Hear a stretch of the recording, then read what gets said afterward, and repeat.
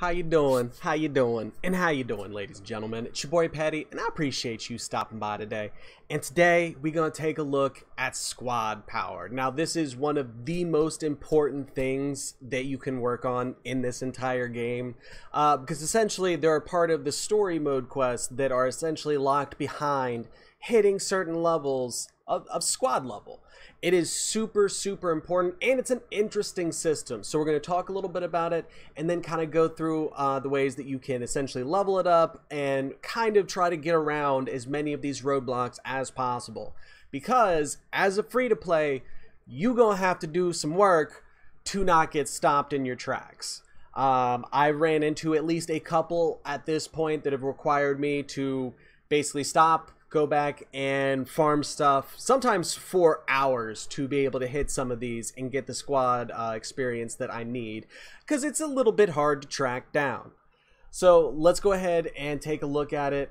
So I've got my alt here. We're playing Black Widow as a side character. We're going to make a whole nother video about that, because this is an amazing woman to level as your second character.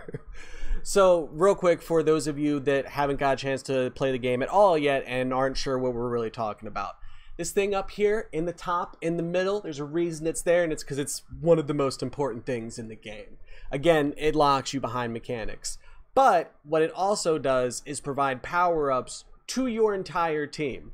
So, if you level, say, a character up to where I'm at right now, in the mid-60s, you gonna get a nice little bit of squad power. And if you wait until that late stage to start an ult, you're getting a lot of power that you're pumping into them through upgrades with these, which is nice. That's cool. I appreciate that.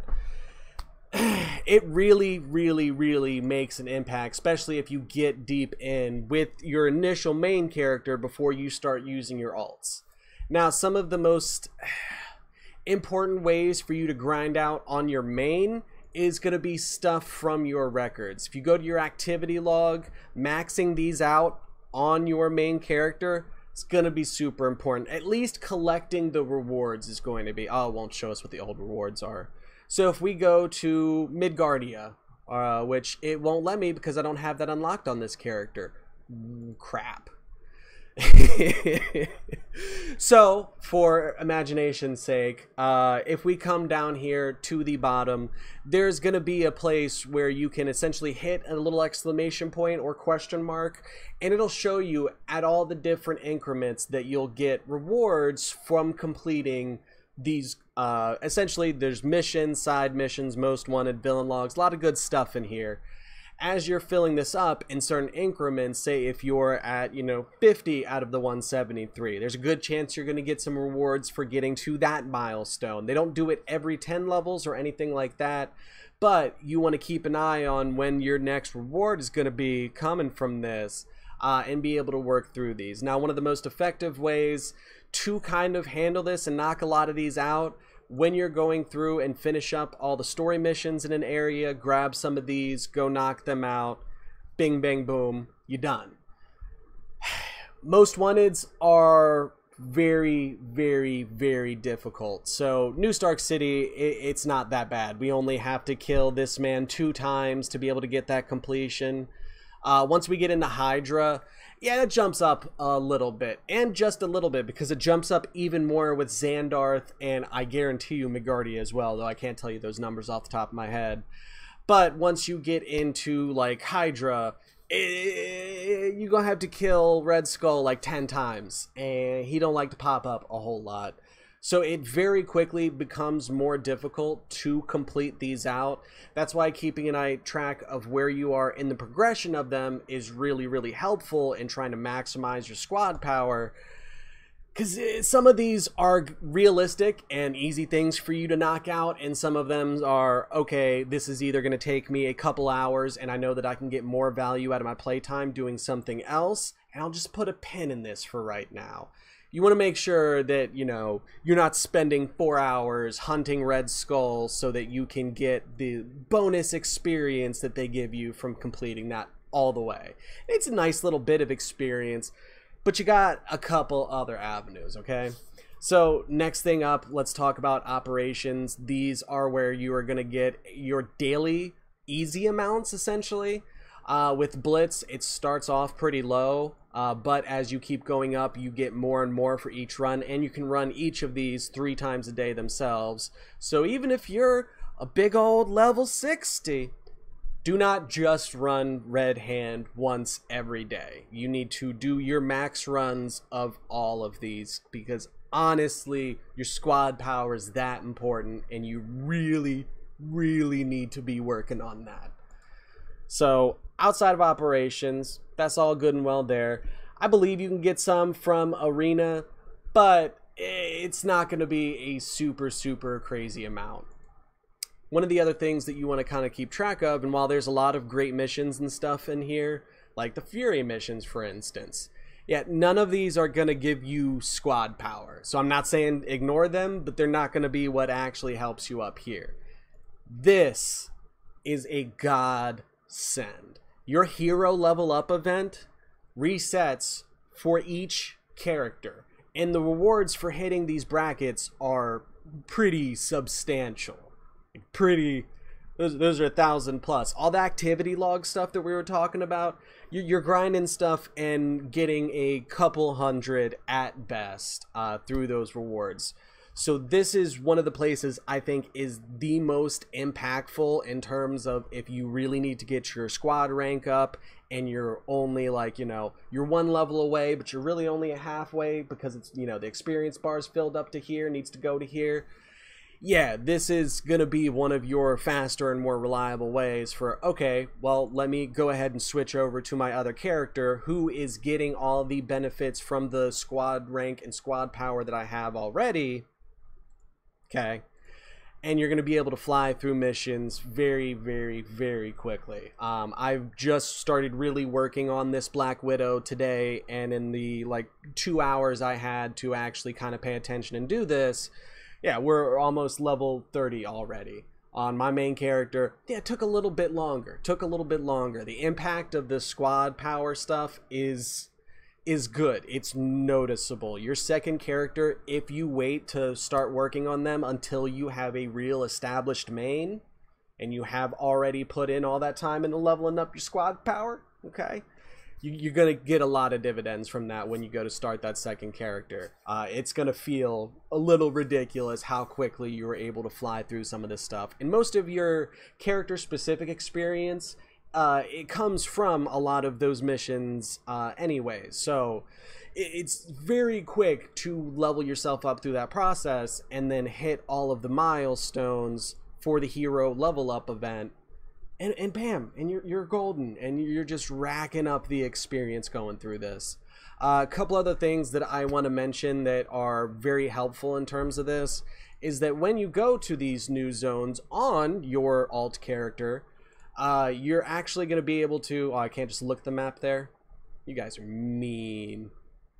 Sure, shouldn't matter which one we go to because I don't think I've done any of the side missions on this character yet. But all of your story missions reset for each character, so you get to go through the entire story again, all the supervillain fights and everything. But you also get all of those side missions again. And while doing those side missions does not instantly give you squad power, when you complete them or complete all the ones in the zone, you have a chance to get the rewards that will give you squad power books, and then you can use those books to level up your squad power. So the fact that all of those reset and are farmable for your side character is very, very important. But doing the story quests and getting those levels quicker will get you squad power experience faster than if I, you know, stopped and made sure that I went and did all of the New Stark City side quests.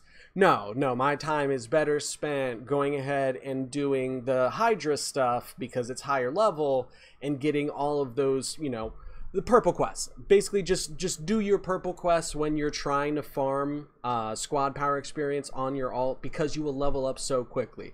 Once you run into walls on that, that's when you go back and you start doing, you know, the side quests and everything. Or you can just unlock another character and do it that way. You have 4 characters that you can do this on. And then I think it's only 400 crystals to be able to unlock another character slot. So if you really need squad power and you already have a main character that has some decent levels on it, alts are going to be your hands down fastest way to get that up quickly. Now, the big thing that I want to make sure to remind you guys of some of the caution that we talked about earlier, you do not want to get all of your, like, basically you want to be careful when you complete challenges and collection stuff that you're turning those in and hitting claim when you were logged into your main character, because it is possible that parts of your inventory are not shared. There are some things that are shared. For instance, I want to say that the power-up items for squad power are shared between characters, but not really anything else is. So you want to be very careful about collecting those rewards and make sure that you're collecting them on your main character, because otherwise you can accidentally claim something on an alt that would potentially be really beneficial for your main character, and you know, now it's stuck on that one. So definitely be careful about that one. But outside of that's really it. We touched on in another video, really kind of digging into the records a little bit and talking about effective ways to be doing your activity log and everything. That was under our new player tips, so I highly recommend you guys go check that video out if you haven't seen it already. And unfortunately, I'm on my alt character, so I can't look at all these different options and kind of talk about them in depth. We'll probably do another video where we dig deeply into activity log. But I don't want you guys to feel like, okay, well, if I get stuck in the game, the only thing that I should do is immediately start playing another character. No. Definitely pay attention to your records. Some of the collection stuff is surprisingly easy to wrap up. A lot of these things are just collecting stuff from around the map. Those ones, nice and easy to sync up. And other ones inside of the not challenges, inside of activity log, where, you know, you've got to say kill so many of these monsters, and these are just bad guys on the map. This isn't your most wanted where you're hunting for boss characters that only spawn sporadically. This stuff is still valuable to do on your main, because a lot of the times the rewards for killing them are really great things like that, which helps us on our squad power. But it's you get decent rewards from that. So I just wanted to make sure we ended on a note that says, hey, I'm not saying completely ignore this system, because there's a lot of value in this system, but there's stuff in here that can take hours to complete. So instead of losing that valuable time, there are some ways that you can get squad experience a little bit faster. And outside of that, just really make sure that you are hitting your blitzes on all the characters that you have that can do them every day, because that is one of the most consistent, easy ways to bring in squad experience. So again, even if you are way over leveled from them, they're still worth and going back and doing. And you can also recycle the stuff that you get from them, even if it's completely useless for you, for other systems that are here in the headquarters. And there's a couple of them that you can kind of feed it into. So we'll probably do a video where we dig into that stuff a little bit more too. I don't need Kingpin. But yeah, all in all, it is a very important system, and you get a lot of benefit out of the shared power that your characters get from the squad stuff. So I really think the smartest way to do it is get your main established, get them up to a decent level so that you're already going into an alt with a good amount of squad power, and you're gonna have a much easier time, and it's gonna go much faster for trying to grab that extra experience that you need, because your alts are already so much stronger because of that system. So I'm really loving it. I hope you guys are either playing the game and enjoying it as well, or you're looking forward to its actual release. But yeah, we gonna keep just focusing on it for right now, because I've played more of this game than any other game that we've covered on the channel this year. Now granted, for about 3/4 of the year we've been doing mostly first look videos, but yeah, no, this is probably the best mobile game I've played this year. For 2021, this it right here. They killing it.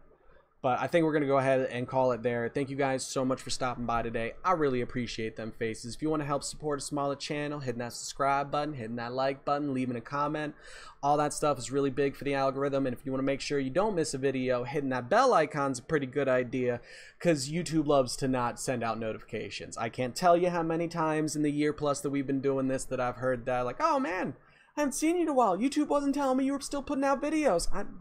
I don't know what to I don't know what to tell you, boo.